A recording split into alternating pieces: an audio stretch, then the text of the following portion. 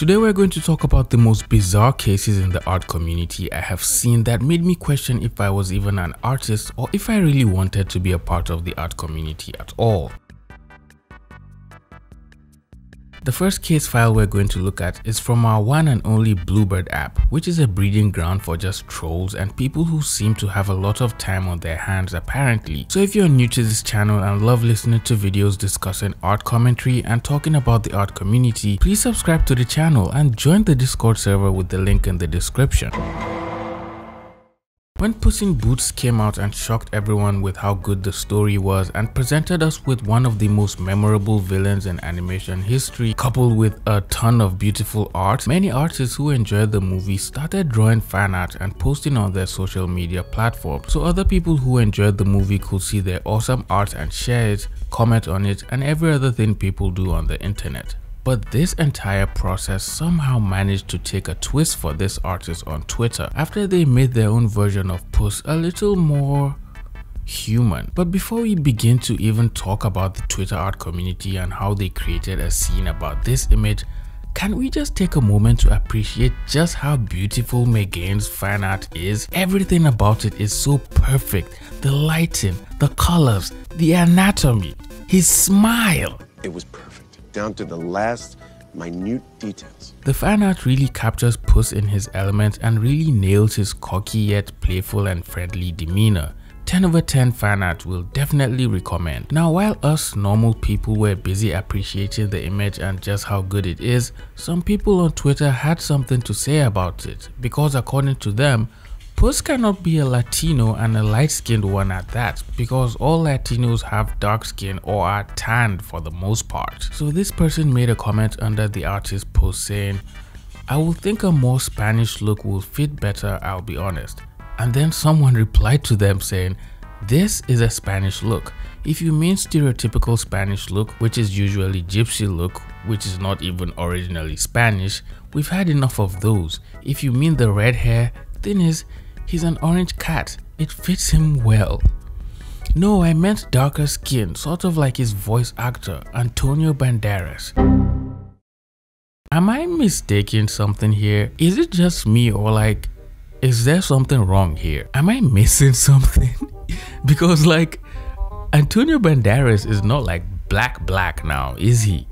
I'm certain he's kinda lighter in complexion than the average black person, so comparing the colors in the drawing with him is giving ignorance, if I'm being honest with you. Obviously, everyone in the comments immediately started replying to them, telling them they were wrong and saying Antonio Banderas was not a black person, and people started making jokes using the same logic as the person who made the comment, just to show how flawed it was and how out of touch they were with reality. Someone literally even took a photo of their skin just to show the person who left the comment that there are Spanish people who have lighter skin. So for them to assume the drawing is wrong and claim it will be better if the skin tone of the character was made darker, were either trolling or being ignorant just to get a reaction from people, or they genuinely had no idea what they were talking about and pretty much needed the amount of schooling they were receiving for free. This entire comment section has told me that people don't understand geography and skin color and will assume someone's color based on their language without any regard where the language actually comes from. The funniest thing is that most Latinos hate Spaniards because they usually are very racist towards Latinos.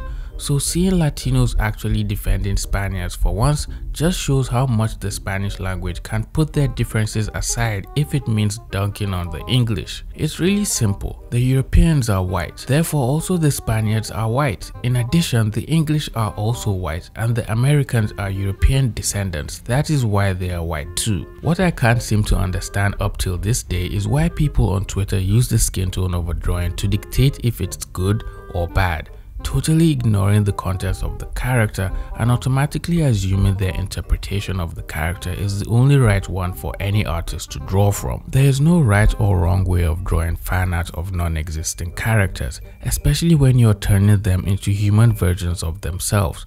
Of course, taking account of the character's backstory, personality traits, and demeanor can help establish what race the character might fit into, that is if they were to be imagined as live action characters. But just assuming no one race can have multiple skin color is just a very bizarre and ridiculous mindset to have. But another person commented saying most of the people criticizing the artist's choice of skin color in their drawing were probably just confusing Spanish people with Mexican people, which is why they were assuming he should have been black until everyone started pointing out the obvious for them. Some of the comments were even filled with people speaking Spanish and calling the person who made the comment out and accusing them of having internalized racism and hate for all things not Snow White like their skin color. I think my major gripe with this situation is the fact that a huge number of people chose to ignore the beautiful image the artist had posted, and instead of appreciating it like every other normal person, they chose to make it a case for the artist, which is why some young artists are even hesitant when it comes to sharing their art, especially on Twitter, because they have realized there's always that one person who'll make it a case and leave a random comment about the skin tone of the character, or in some cases even go as far as fixing their drawing for them without their permission in the first place. Just let artists draw whatever they want, how they want, and stop being so mean and negative to them. If there's one thing everyone in the art community unanimously hates, it definitely has to be art thieves. From stealing work from other artists to tracing another person's work and claiming it as theirs, art thieves have grown to become the most hated culprits in the art community. Take this one art thief for instance, who was stealing from this amazing young artist called Soberpen, and what's worse about it is, this art thief wasn't just stealing to post on their social media to farm a few likes and engagement.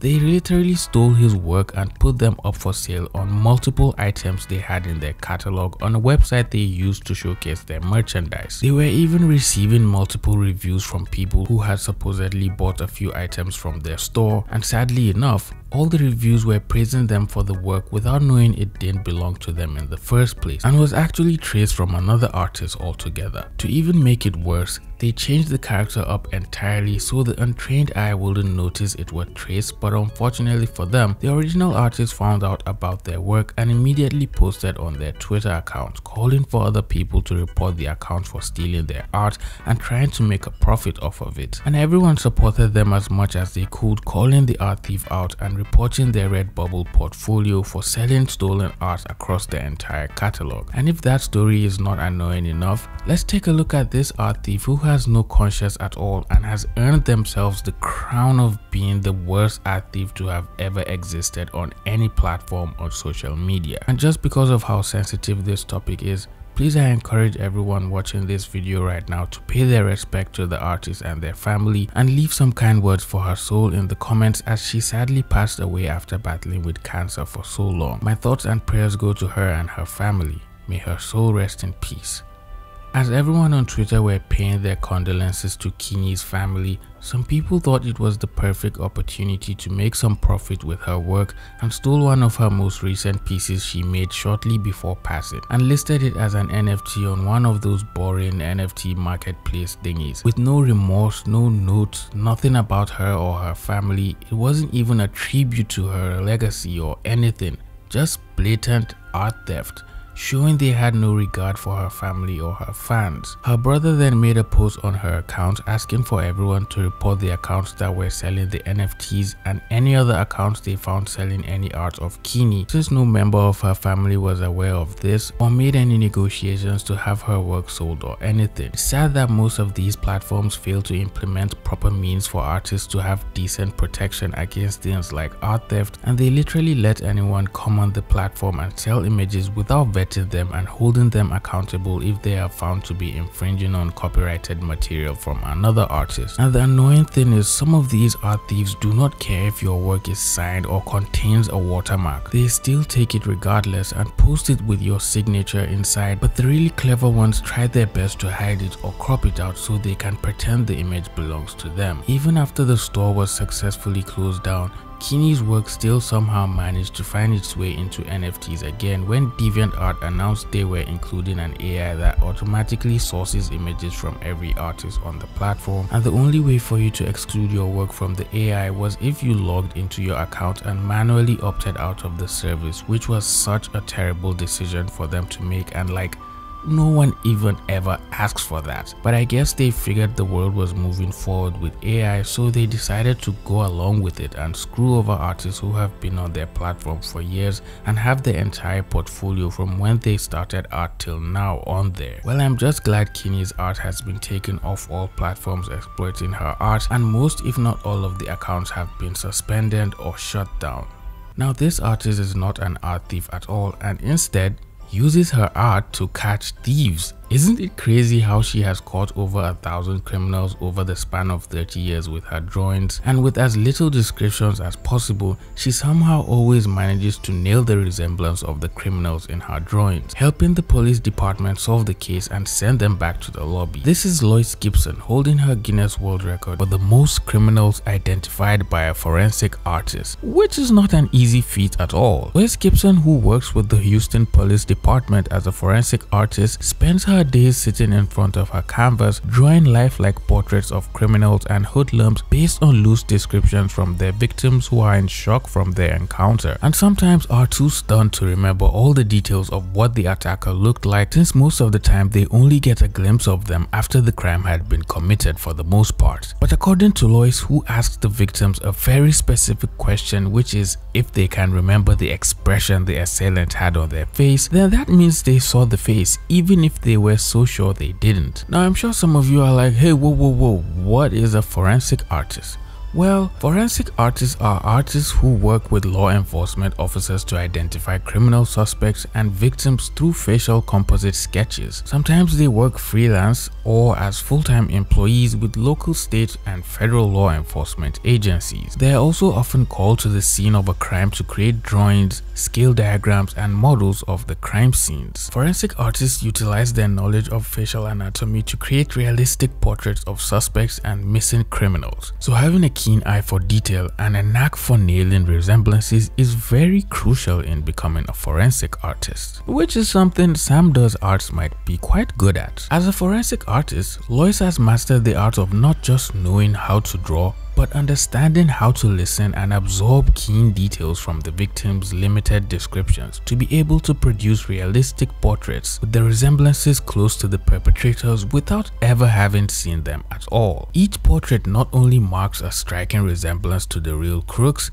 but catches their entire essence to the point where literally anyone can see the drawing in the news and immediately recognize them if they have come in contact with them before. One of her drawings was so good at nailing the likeness of a criminal that he turned himself in immediately after seeing it after it was published. Her drawings range from simple black and white sketches using charcoal to color with pastels and whatnot. She also carries with her a catalog of images of different ears, eyebrows, noses, and lips, basically like a 2K creator player but in real life. I'm guessing she uses each of these features to further enhance the likeness of the person by using descriptions of their individual features and drawing them in separately in a Frankenstein manner until the face starts to take shape. Which is a very smart thing to do since it gives a large source to create many different faces with a variety of facial structures and diverse features. Looking at many of the portraits, the criminals always have a very disturbing look in their eyes. You can tell something seems off with them, and there's a certain look of desperation and urgency in their gaze. Lois spends time in her studio drawing with the victims, and each encounter takes her through an emotional journey as the victims go through their past trauma while trying to make sense of the details so Lois can draw a close enough picture for them. Lois sympathizes with the victims and shares their pain during these conversations, comforting them with kind words and reassuring them that everything is okay and helping them ease the load of the heavy burden they have carried, since some of these criminal cases range from robbery and petty theft all the way to murder and rape. But this was not always so for Lois, as before she began her career as a forensic artist, she was just living her life as a normal 21-year-old young adult, pursuing a career in dance and acting in Los Angeles. But sometime in 1972, she would find herself in the very seats she now assumes for her victims after she was unfortunately attacked by a brutal murderer and rapist and almost lost her life. After experiencing such a traumatizing event at that age and soon after witnessing her attacker get arrested, Lois decided to embark on a journey to help other victims of sexual assault,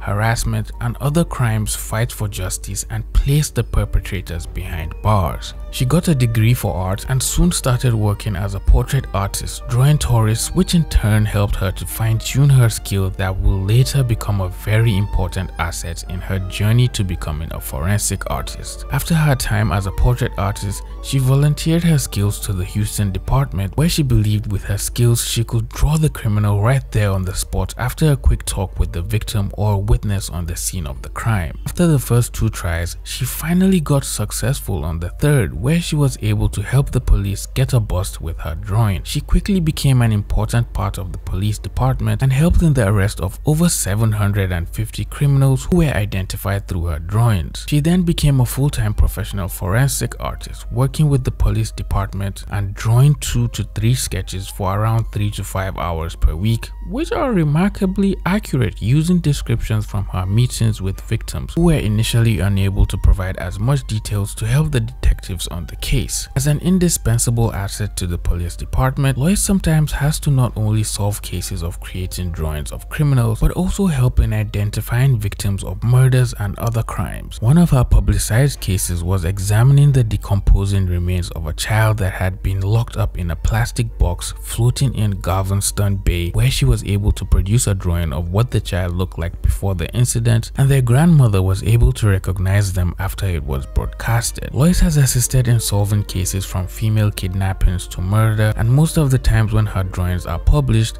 the people who eventually recognize the criminals and call in to report them are usually their friends and family members who probably had no idea these people were criminals and were shocked to find out they were pretty dangerous people and were being hunted by the law or wanted for their hideous crimes. Lois has become such an important part of the police force that they believe it will be nearly impossible to replace her when she retires, which kinda mirrors how she got in working with law enforcement, since they didn't see the need to employ an artist at first and didn't think it will serve any purpose to keep an artist in the department, and in turn had her working from out of the office for over 7 years before finally giving her a job as a professional forensic artist. Since there aren't many forensic artists around, Lois has been fortunate enough to travel around from state to state helping out other police departments solve cases where her skills are required, and she has also started to train other artists and officers who are interested in learning the skills required to become a good forensic artist, so they can also be of service to their departments as well. She also teaches at a university and has since then published a book discussing the fundamentals of forensic art. Despite having had her career for this long, Lois still travels around the world helping people and is dedicated in making the world a much safer and better place through her art and spreading peace and positivity through her interactions with people.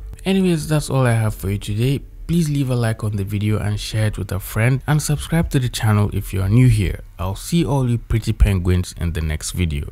Bye.